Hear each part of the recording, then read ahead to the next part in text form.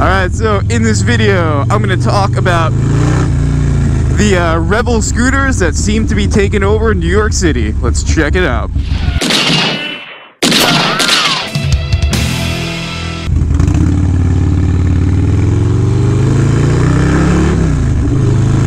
What's going on, YouTube? BKLO is back in the building.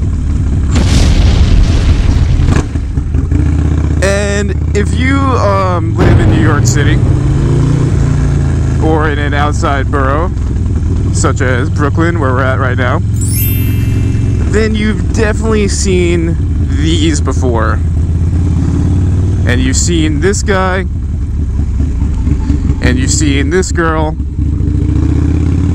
and you've seen all sorts of nonsense related to it. But I figured, you know, this definitely, just because I want to see what folks think about it who do subscribe from New York City. I also kind of want to see a little bit what folks think about if you're not from New York, because I wonder if something similar is going on in your city. But basically, I'd say by the fall of last year, these scooters just kind of started slowly popping up. And then by the summer, they were just kind of everywhere. Like, I'd see them all the time, man. So kind of the way it works is like you download an app, and I guess it kind of charges you by the mile. And then when you're done, you kind of just leave it wherever you leave it. And then the next person who needs it finds it on their app, and then that's it. They keep going.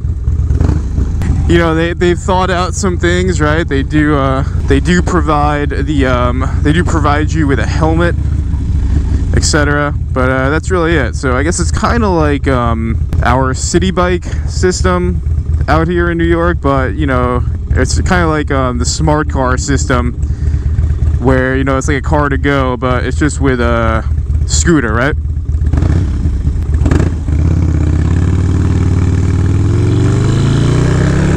So I don't know. I have mixed feelings about the whole thing, to be honest.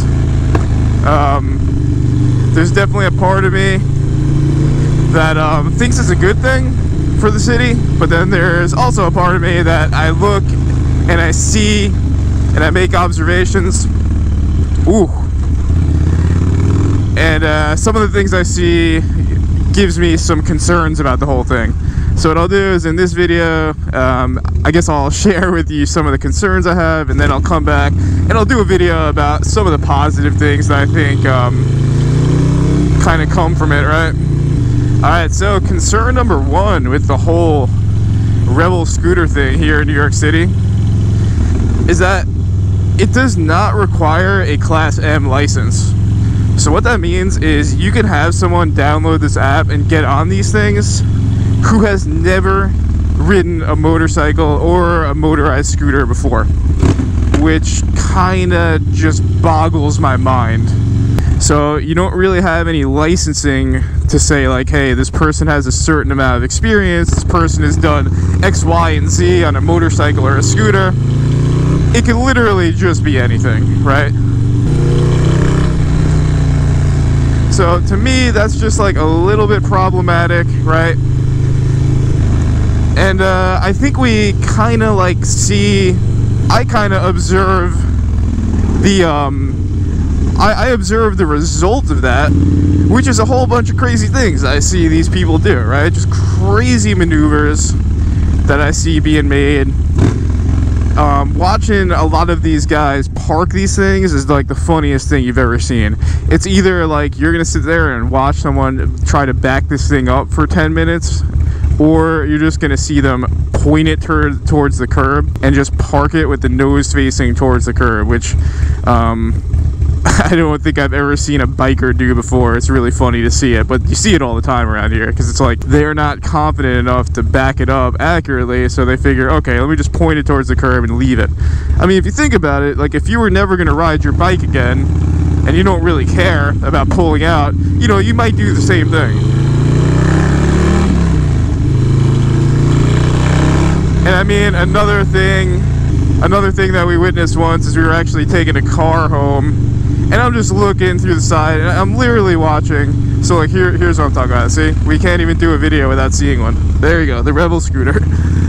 But we're taking a car home, and I'm literally just watching this guy and this girl, right? The guy's operating the scooter, and the girl has her arms around him, and she's literally has her phone out, so she's not even really holding on to him. She's just holding on to her phone, and she's just texting and like looking over his shoulder while the dude is like trying to operate the scooter. And then, you know, I had to get a shot of it. It was too good. And then I realized, like, as we get a little bit further, she's going in between of like texting and doing her social media, and also just giving the dude directions. It doesn't take a genius to realize that that's probably not a good idea. So yeah, the whole like license thing, I'm not saying that everyone should have to get a full Class M for that, but what I am saying is there should be some real basic training before we put people on the road with these types of things, right? Alright, so concern number 2 with the whole thing, and that is the whole gear thing around it. Like, I can't tell you how many times I've seen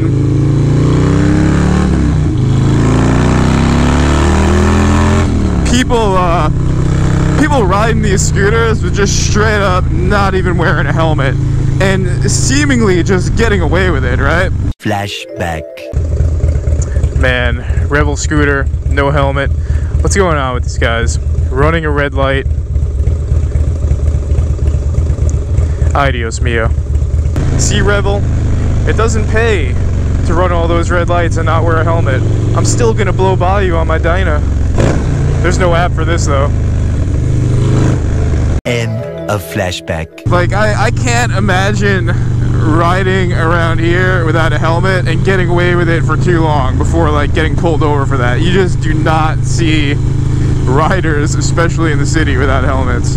So the whole gear thing, and I don't know if it's like the cops aren't cracking down on it, or maybe it's just not being like highlighted enough of the importance of wearing a helmet on one of these things, or what it is, but there just seems to be like a real issue. And I'm talking like you're just seeing people on these things without helmets at times. The standard is you see them a lot in the summer, shorts on, flip-flops, t-shirts, no shirt, just crazy things that you're gonna rarely see a biker do. You know, it's rare that I'm seeing a biker in flip-flops. Don't get me wrong, like, it has happened. I have seen it before, but it's rare. Yeah, so I think that again comes from the whole not having a Class M or not going to an MSS course, is you're not really realizing how important it is to wear some of that essential gear.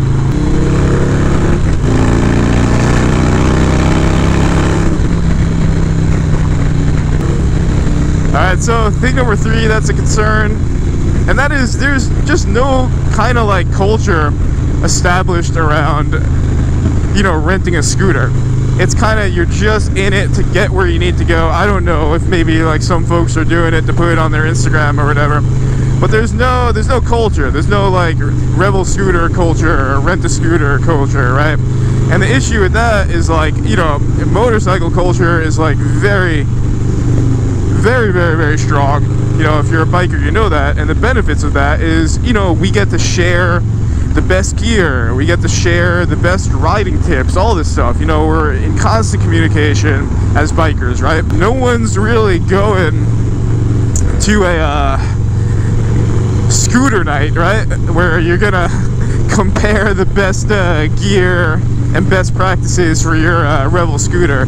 So I mean, again, the thing that the issues that causes is no one's really talking, no one's becoming better or safer riders, and it's only a matter of time before something happens, you know. So I haven't really seen anything in the news about it, so I'm hoping that everyone's been safe and there hasn't been any major incidents. But with some of the things that I've seen, it really is only a matter of time before something goes wrong. But again, not that I'm wishing that, just kind of seems like it's inevitable from what I'm seeing.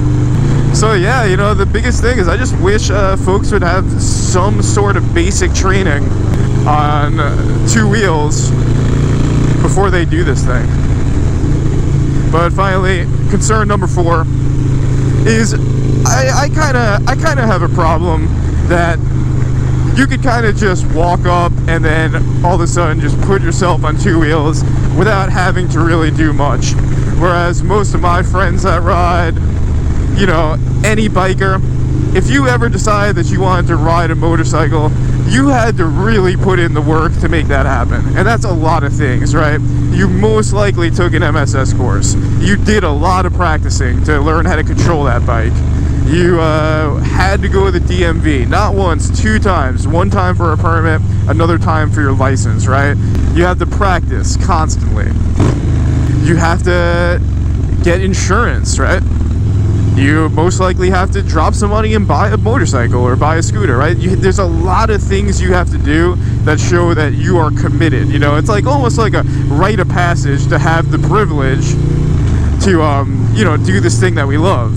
So I guess the thing that is kind of annoying to me is you have these people like renting scooters and stuff like that, and they haven't done any of those things. So kind of in my mind, like they really haven't earned the right to be able to do this thing that we do and love so much and appreciate so much, you know. And you know, I just hope that the riders out there do not, you know, take that for granted, you know, because again, you see a biker out there and like they had to do a lot of things and had to make a lot of commitments for them to be on that bike, you know, whereas it's just not the same when you see these scooters, and that just kind of troubles me, you know.